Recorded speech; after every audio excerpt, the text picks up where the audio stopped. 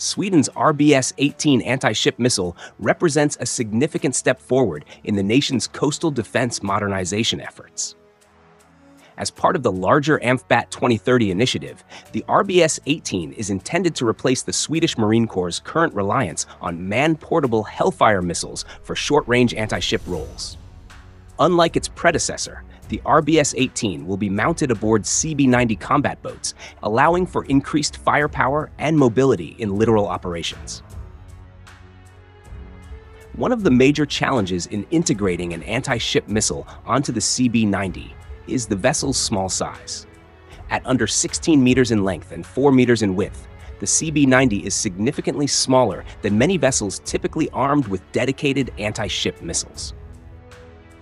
For comparison, MBDA's MART Mk2N, a missile marketed for light craft, requires a minimum platform length of 25 meters. This suggests that the RBS-18 must be compact while still delivering sufficient range and striking power. The mass limitations of the CB-90, which allows for a twin launcher setup within a 1,750 kilogram threshold, 1,400 kilograms on deck, indicate that Sweden is likely aiming for a dedicated anti-ship system rather than a repurposed non-line-of-sight anti-tank missile. Technical specifications of the RBS-18 have yet to be fully disclosed, but given its intended role and mounting platform, it is expected to feature advanced guidance, moderate range capabilities, and warhead effectiveness tailored for littoral combat. The missile is likely to employ a combination of infrared and radar homing to enable high precision against small and fast-moving naval targets. Furthermore, given Sweden's expertise in electronic warfare, the RBS-18 may incorporate countermeasure capabilities to maintain effectiveness against modern enemy defenses. The Amfbat 2030 program seeks to provide Swedish Marine battalions with increased lethality and mobility by integrating advanced weapon systems, sensors, and platforms. One of its core tenets is enabling Marine forces to fight directly from their vessels without disembarking, a significant shift in doctrine. Alongside the RBS-18, this program includes the procurement of indirect fire support capabilities via shipboard mortars, as well as short and very short-range air defense missiles. Additionally, the Navy plans to acquire 8 anti-aircraft guns, likely in the 30x173 mm caliber, which has gained popularity in vehicle-mounted applications. The total investment for these modernization efforts is substantial, with the anti-ship missile contract alone valued at approximately 268 million euros, while the air defense guns account for another 166 million euros. A crucial aspect of the program is its reliance on the CB-90 platform, which, despite modifications such as the CB-90HS and CB-90HSM variants, remains an aging design. The CB-90HSM is the most modern version but still shares the original hull design. Given its size constraints, mounting larger weapons on the CB-90 presents potential stability and space issues. This has led to speculation that the CB-90 is being used as a placeholder in procurement documents, with the possibility of an eventual transition to a new, larger vessel better suited to accommodate the full suite of weapons. When compared to regional competitors, the RBS-18's most relevant peers include the Norwegian Naval Strike Missile, NSM, and Finland's Gabriel V. The NSM, used by multiple NATO countries, boasts a range of over 185 kilometers and features sophisticated stealth characteristics.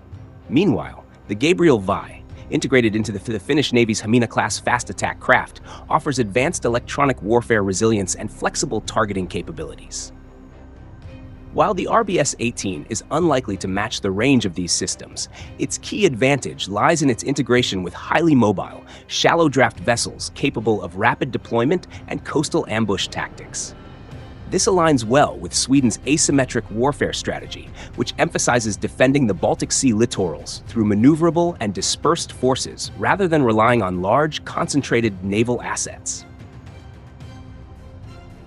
The RBS-18 is expected to serve a dual role within Swedish military strategy.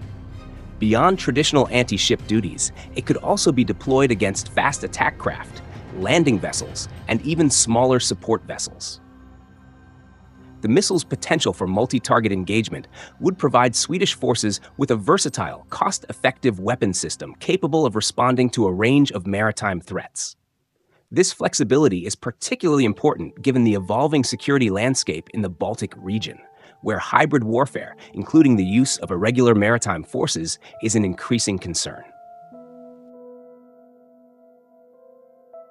The operational deployment of the RBS-18 will likely be focused on Sweden's key coastal and archipelagic areas. With over 220,000 islands and a highly irregular coastline, Sweden's naval forces require a missile system that is not only effective, but also adaptable to the unique challenges of fighting in confined waters. The RBS-18's integration with the CB-90 ensures that Swedish forces will be able to maneuver swiftly in the region's complex maritime terrain, using natural cover to launch ambush-style attacks against larger enemy vessels. This tactical doctrine aligns with Sweden's historical emphasis on mobile coastal defense, a concept that dates back to its Cold War-era strategies. Looking further ahead, the development of the RBS-18 could lead to future iterations with enhanced capabilities.